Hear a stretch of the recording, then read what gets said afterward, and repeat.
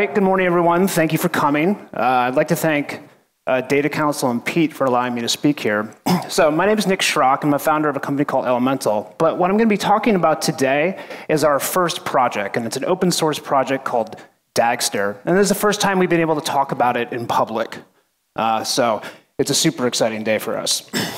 So just a little about me. I want to step back and talk about why I'm here. So I spent the bulk of my career at Facebook, and I actually worked at Facebook working on frameworks for our product developers. So externally, I'm best known as the co-creator of GraphQL. Won't be talking about GraphQL today, but that's kind of what I'm known for. And you know, it's really been an honor to watch that become an open source technology that's really broadly adopted. And it's really kind of, I think, demonstrated the power of not just technological transformation, but using technology to change the dynamics within an organization. So I left Facebook in February 2017. And I started going around and talking to companies about what their problems are, technically. And I was talking to people both inside the valley and outside the valley. They kept on saying this over and over again. Our data is totally broken. And I found that very confusing. So I'm like, I don't even know what that means. Like, what do you actually mean by that? When you dig into it, you start hearing phrases like, we don't know where the data comes from. We have no idea what it means. We have no idea how to reliably process it. We don't know how to test it. Our engineers don't even want to touch this stuff. And it's not fun. It's not sexy. And my confusion got deeper because I had been told by reliable sources that data science is the sexiest job of the 21st century. So then the next step is to go talk to data scientists. And so you're a data scientist. What do you actually do day to day? And the answer is invariably something like this. I just convert JSON to Python dictionaries and back. So this is an interesting journey to explore, and a more common formulation is something like this. You hear this at almost every talk you ever go to, which is, I spend 20% of my time doing my job and 80% of my time doing data cleaning. Now, I found this to be a curious formulation because the implication is that everything which is not their job is data cleaning, which is very strange. And so I think this was actually one of the cases where people were saying one thing because of the pain they're experiencing, but they're actually diagnosing a far deeper problem. So when people talk about data cleaning, they're talking about all sorts of stuff, right? They're talking about rolling their own infrastructure, right? Common workflow for a data scientist in today's world is you give them a CSV file and a Jupyter notebook, and you're like, do stuff. That is crazy. That's actually, everyone's used to it, but it actually is insane that that's what we do. Data scientists realize instinctively that a lot of the work they do is repeated, meaning like in kind of an ecosystem way. Like they're doing work that someone else probably should have done. And then at the end of the day, they often have to maintain these unreliable processes that they haven't tested and they don't really know how to productionize. And I think when people say data cleaning, they basically mean all sorts of activities like this. Then you go and talk to a business leader. Right? All right, data's broken. Tell me what that means. And they say something like this. Our data projects fail all the time. Right? Failure is the norm, which is also kind of crazy. So, to summarize the state of things, you got engineers saying, I don't want to touch this stuff. You got data scientists, and they tell me they're wasting all their time. And then the leader's saying that it never works. This is where we are. This is kind of the state of things. The people in this room are kind of at the upper echelon of technology here, right? A lot of people here build a ton of custom infrastructure, so they succeed more than the norm. But this is kind of the state of everything. And so as I was kind of taking stock of this landscape, this actually reminded me something. You're going to have to bear with me here. It actually reminded me of conversations I had 10 years ago with people writing UIs. So if you talk to someone in 2009, they would likely say something like this. I spend 80% of my time fighting the browser and 20% of my time building my app.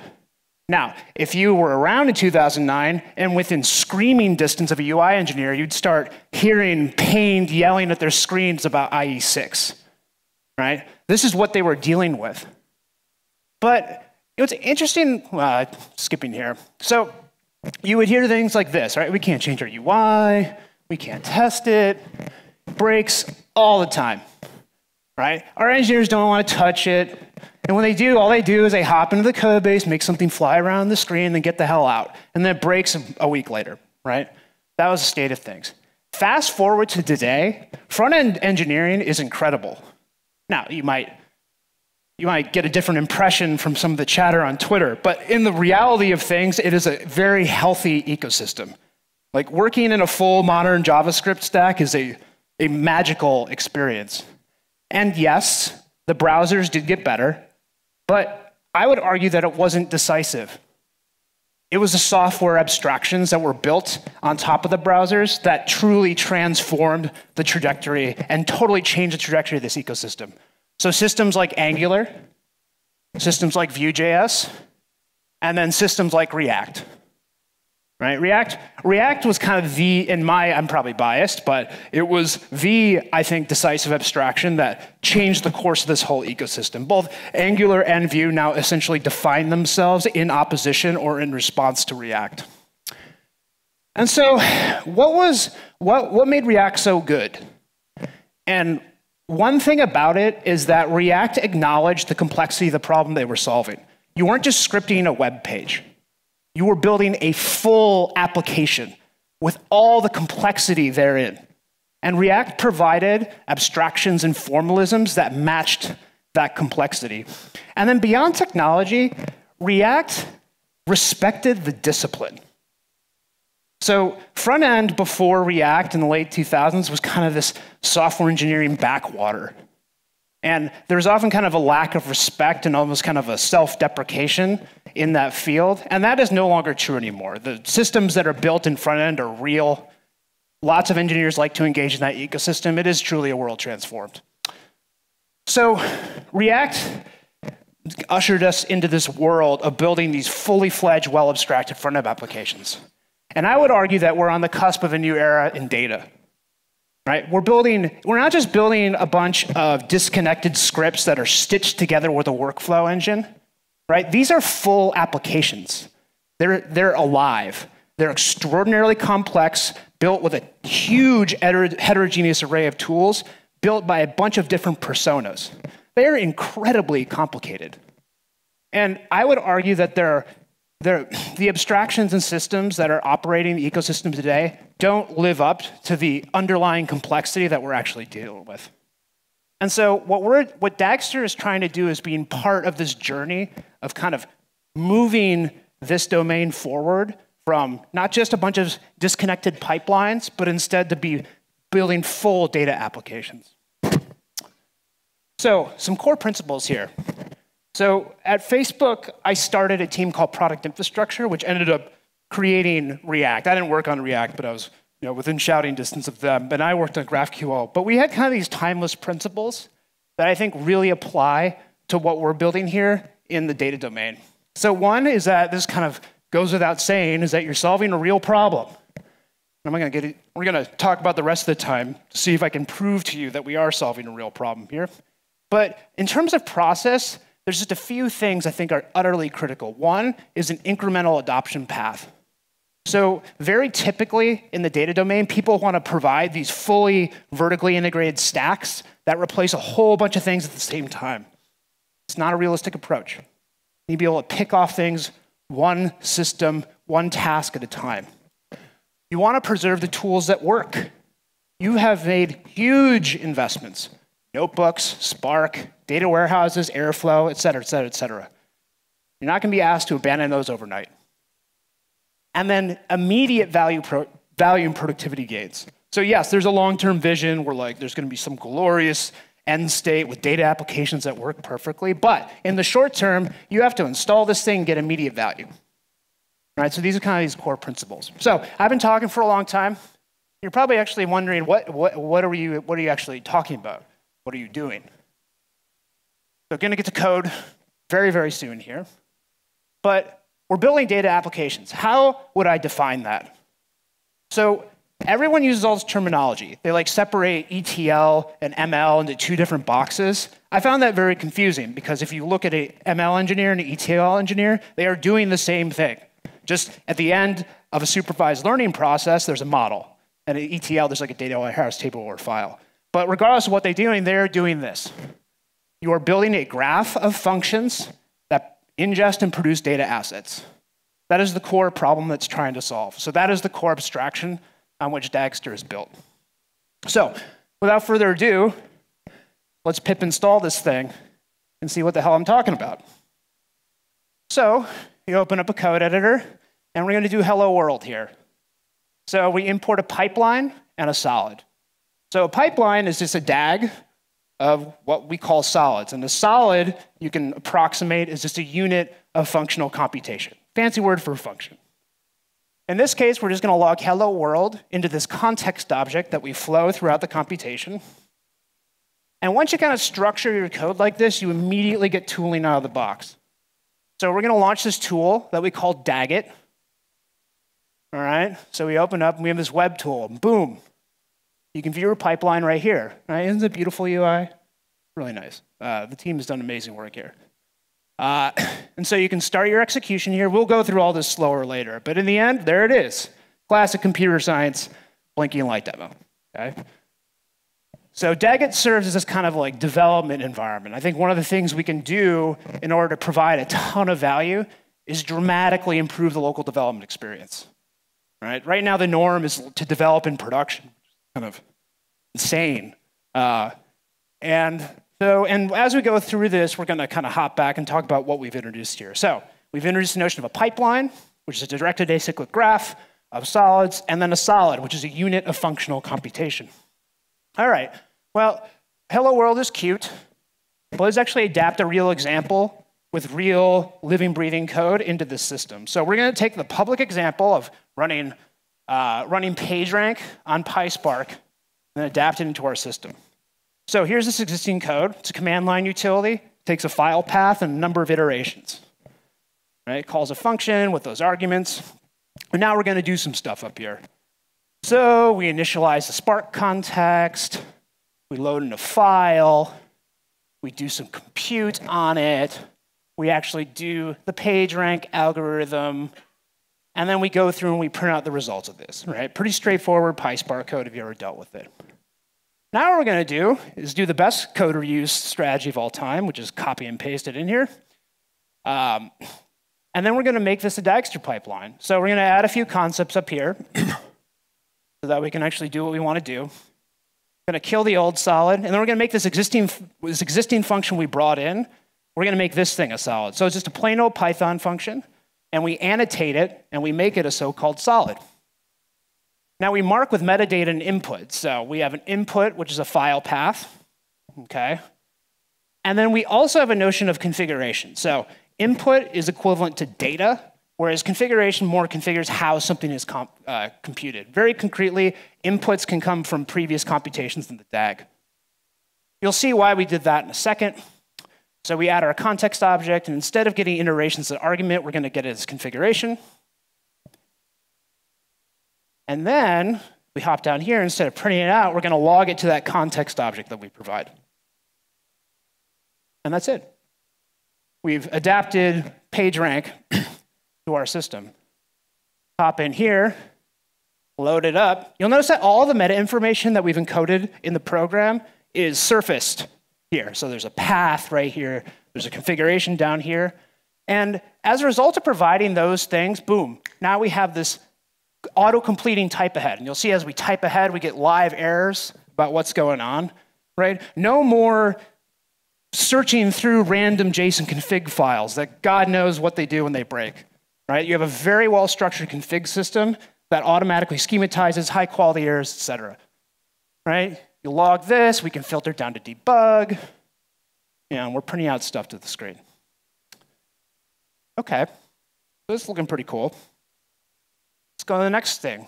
So, all right, I'm getting too far ahead of myself here. So solids have inputs, they also have outputs. It's probably a a little bit of omission on this screen. And they also have configuration. OK. What's next?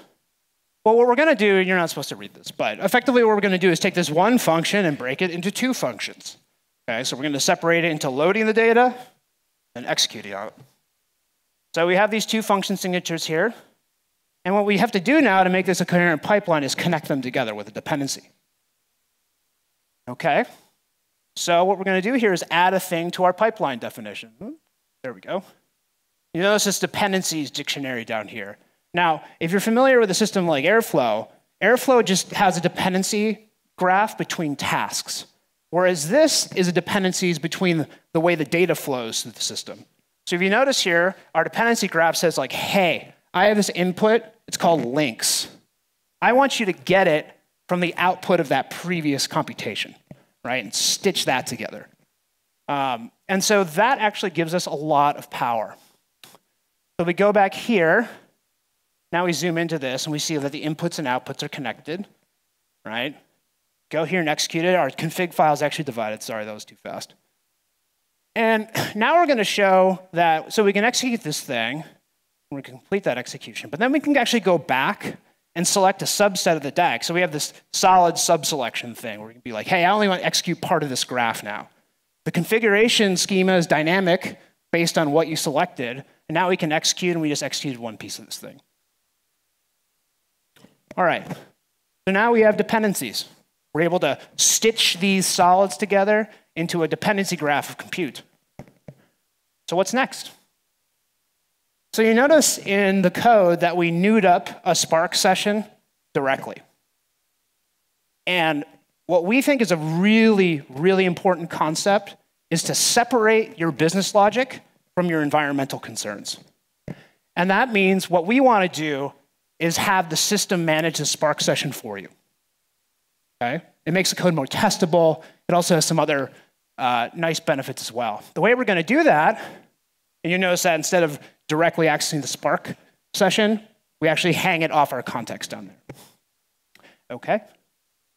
So there's also ecosystem of libraries. So from the Dagster PySpark library, which we also released today, you can import a Spark session resource. And the details here don't matter.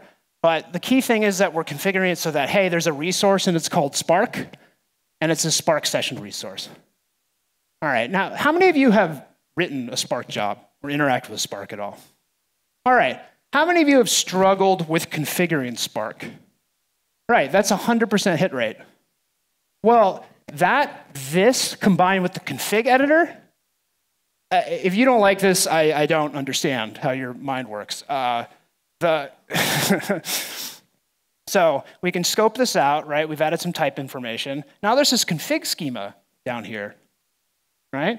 And so what we've done is we've imported the entire Spark configuration schema, right? We have to click down to this thing, boom, boom, boom, boom, boom, and then all of a sudden, bam, right? The entire Spark config schema with embedded documentation, all right there, right? You can mouse over it, stuff happens, you can all see there's an error at the same time. Oh, it's a number, we expected a string, and on and on and on, right? This is a highly generic config editing system, of which Spark is one example target, right? It's a very pluggable system, you can add your own config schema. Now we're executing this thing. Oh, look, there's foobar, it's right there. We configured it properly. Okay, so now the other thing this enables is the ability to re-execute specific parts of our pipeline. We're actually going to configure this to automatically persist the intermediate materializations of this pipeline, and we're going to inject an error. So what we're simulating here is like, you're running a pipeline, it's been running for a while, and then the last task fails. You're like, oh God, now I have to rerun this entire thing. It's a nightmare. So we just reran this thing. It's going to pop up an error. We have this nice rendering, so you can go get your stack trace, go to what line of code you're dealing with. Now look at this. We can just re-execute this single thing, right? We think this capability is just a massive leap forward for local development in a super practical way. This is a super practical problem that every data domain person interacts with. So there, we fix the problem. We re-execute just that thing. And boom. Executing, we have it's green again, right? Super powerful tooling.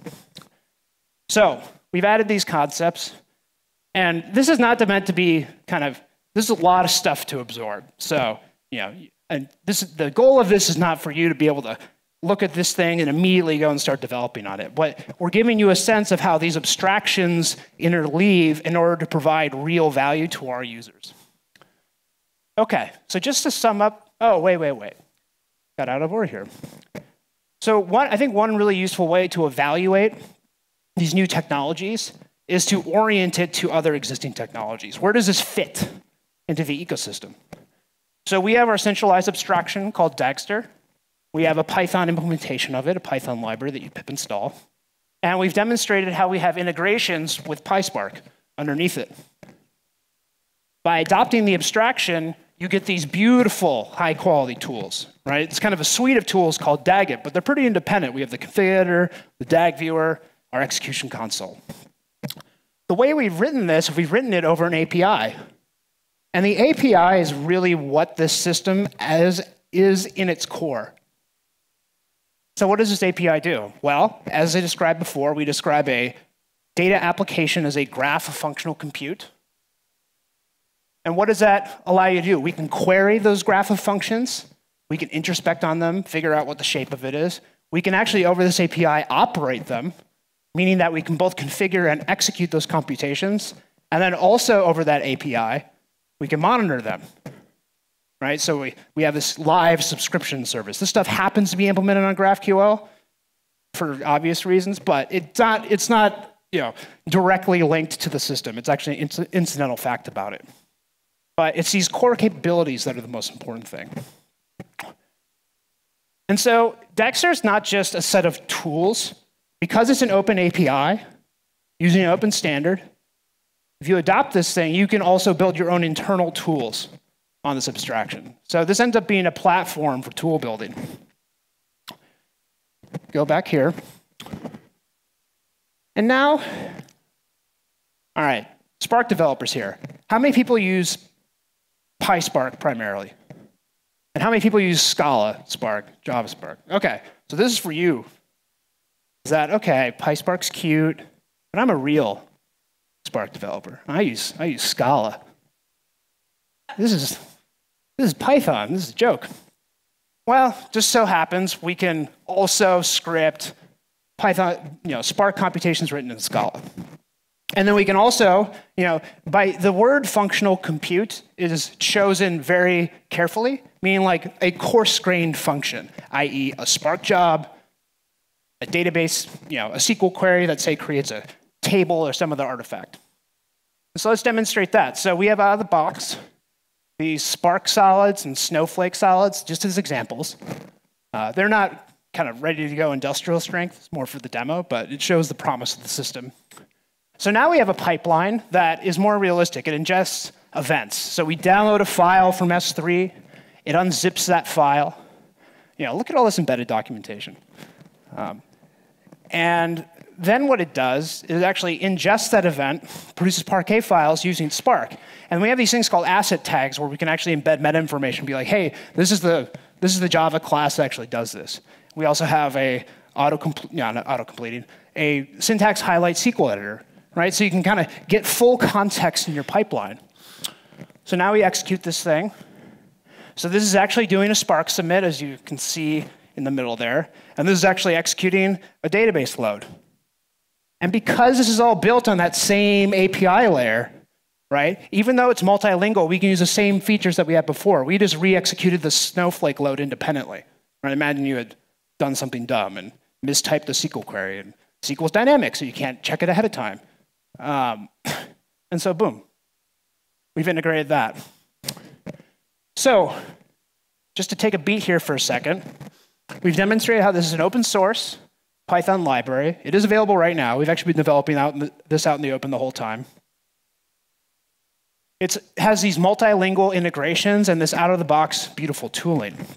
But just to go back to what we were talking about at the beginning, what about those data scientists? You didn't really address that yet. And what is the problem happening in data science today? Or what problem are we think is most important? Well, essentially it's this, is that the current status quo in most organizations is that data science and engineering are just two sealed, siloed world.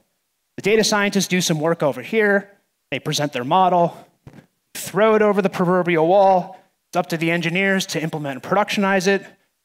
The engineers don't understand the model, the data science folks don't understand the productionization issues. It's a pretty pathological situation, actually. Unleashes a bunch of negative organizational dynamics.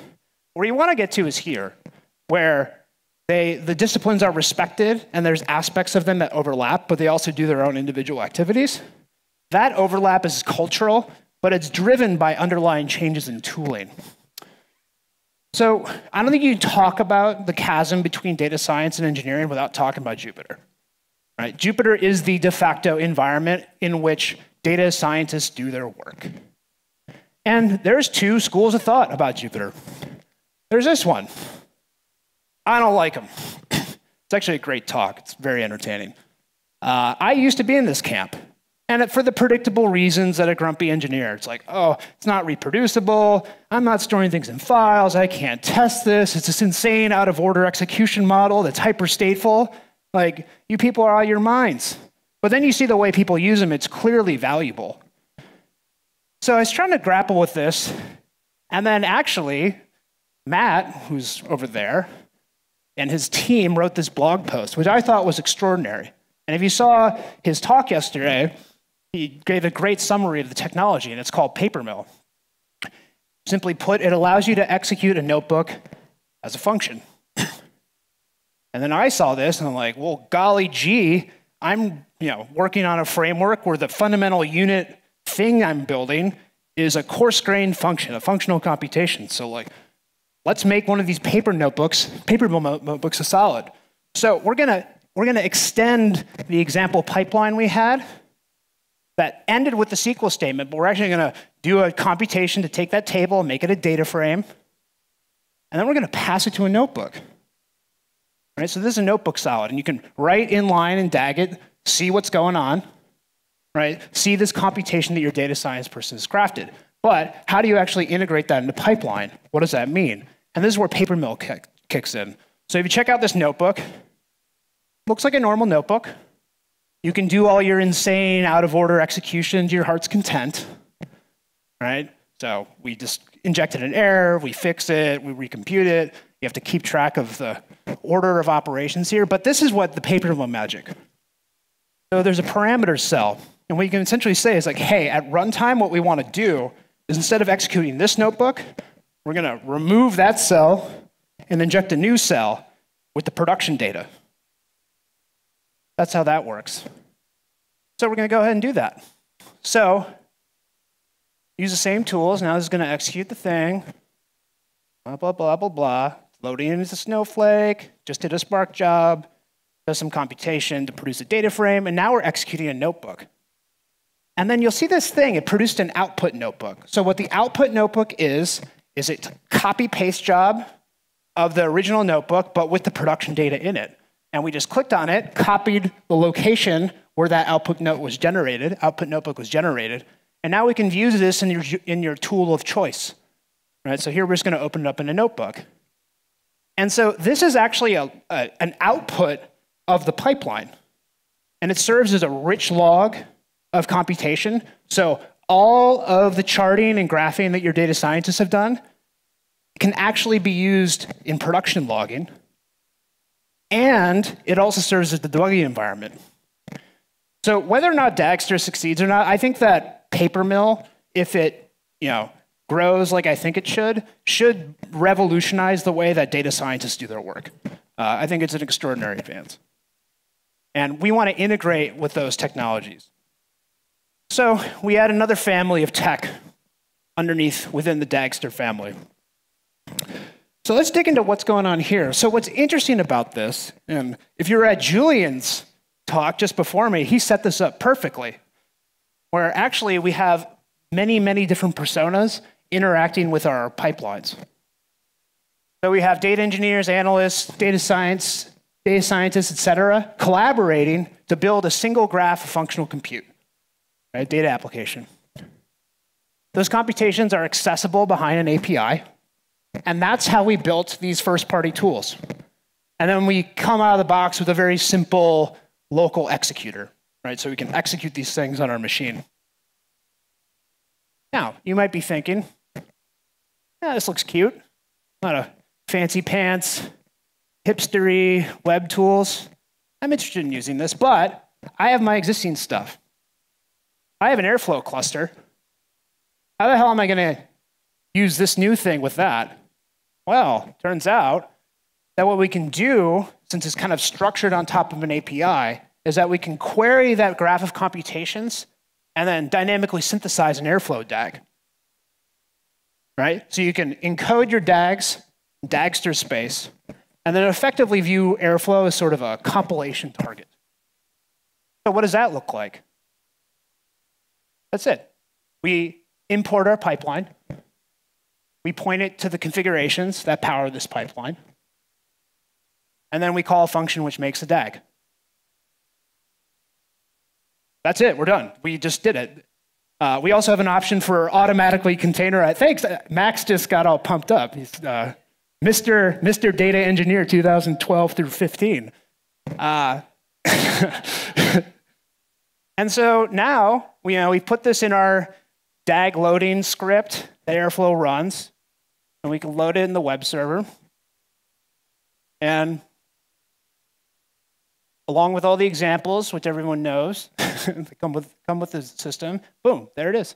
There's our DAG, native in Airflow. So we've demonstrated how we can go to this kind of, from this compelling local development environment, integrating all these different tools, then very easily completing the story by making it very straightforward to deploy this to Airflow. So let's sum this back up here. So data engineering, last year this conference was called Data EngConf, and it's been rebranded to Data Council to include data scientists. But I think also part of the reason it was rebranded is that data engineering is still an emerging discipline, I would say. And you kind of see this because there's title arbitrage happening where people are data engineers, but they're like, no, I'm a machine learning engineer, even though you're doing the same exact thing that you did last week, right? So I think people are still kind of figuring out how to define what data engineering means and what its eventual end state's going to be. And it's at an inflection point. And our thesis is that inflection point is that we're moving from assembling scripts in kind of this one-off way to more full-fledged applications. Complicated, they're alive, they're hard to keep up and running. And so we're trying to address this with kind of a three-pronged attack, I guess. One is this new, what we like to think is an elegant programming model. And then you can leverage that programming model to use this new, beautiful tooling that we think really adds a lot, especially to the local developer experience. And then it's a flexible and incremental approach, right? We demonstrated how it's integrating with all the tooling that you depend on, both in terms of how you're modeling your compute, whether it's Spark, a data warehouse, or a notebook, and also being able to deploy to your existing infrastructure in a permissionless way, right? You could actually synthesize an Airflow DAG using the system. You wouldn't even tell your ops team, right? It's kind of this bottoms-up adoption approach. And I just want to dig into the flexible and incremental bit for a second. What does that mean? It means you can use your tools. It means you can preserve your existing investments in your code. And it means you can deploy to your infrastructure, and it means you can adopt incrementally. Right? These are critical qualities for any successful technology. But there's obviously a ton of work to do.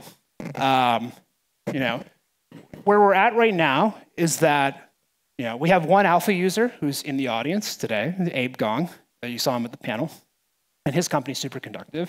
But there's obviously a ton of work to do. We have a small team, super talented team. They're over there, Max, Nate, and Alex. And they've just done extraordinary work on this project. We also have other members who have been working on the team. Ben and Mikhail are responsible for that UI, which really is really nice to work with. And then Uma worked with us, has been working with us to actually build the Dagster mill system. And she's done extraordinary work too. And then I would like to thank Abe and superconductive health for being our alpha user and really rolling with the punches here. So next steps here. One, this is open source today. You can download and try it out. But what we're really looking for is, one, we're still building our founding team. So we're hiring. If you're interested, talk to me. But we're also looking for kind of, I've heard a few terms for this, like design partner, founding customer. But essentially what we're looking for is 2 to 3 teams that we can work with, deeply embed with those teams to assist them in building their infrastructure using this tooling. And then, you can always reach me by email. And that's my Twitter handle and everything else. And without further ado, that's it. I'm done. So thank you very much. Awesome talk. Thank you. I guess my first really big question is, well, you refer in your example to input.txt, not immutable, right? Because that's a reference to an outside resource on a file system somewhere, or even database queries, not immutable. What is your plan for your Redux to your React? Wow, that's an insider baseball question. So I think what we will do is, yes, the input artifacts are not immutable, but the system is configured to be able to effectively take over kind of effectively a folder or a bucket in S3 and use that to persist all the intermediate artifacts that you end up computing, so that you end up being able to configure the system to have this immutable log of all the data that you've operated on, right? And you could extend that by making it easy to copy the data that comes in externally into like an inputs folder into that, so that then you can do that Redux trick where you can kind of like replay what happened in a very deterministic fashion. I think as we go forward, there will be opportunities, especially if we stack this on top of containerization, to be able to do things like hash the inputs and be like, oh, I've seen this before, and I've computed this before with this container, so you can do like minimum viable recompute. We have the software formalisms in place to do that, but that was a great question. Yeah. And follow-up question on the other side. So outputs, like let's say you send email notifications and things like that, obviously those are side-effecting to the outside world. They're not rollbackable. Mm-hmm. And so do you have a plan for the equivalent of an Haskell I/O monad to? Well, this is a hard one to answer because after 15 years or however long I've been in the industry, I still have no idea what a monad is. But, I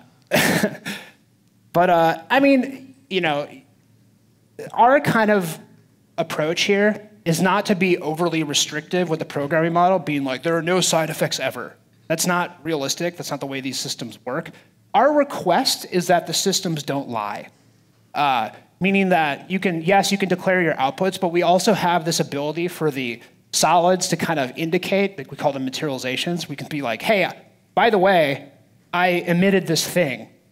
That's exactly actually how that output notebook works. The solid emitted the fact that like, hey, I produced this materialization that's over here. Like render that in your UI at a minimum, but later as we build the system, we'll be able to build formalisms to capture that. But we can't solve idempotence for you. Like if you email, if in the middle you're, it's a Python program or whatever program. If you decide to email someone, I mean, the email went out. We can't fix that. So there are side effects in the world. We will try to build abstractions. We'll have abstractions kind of model them, but we can't solve the issue at that level.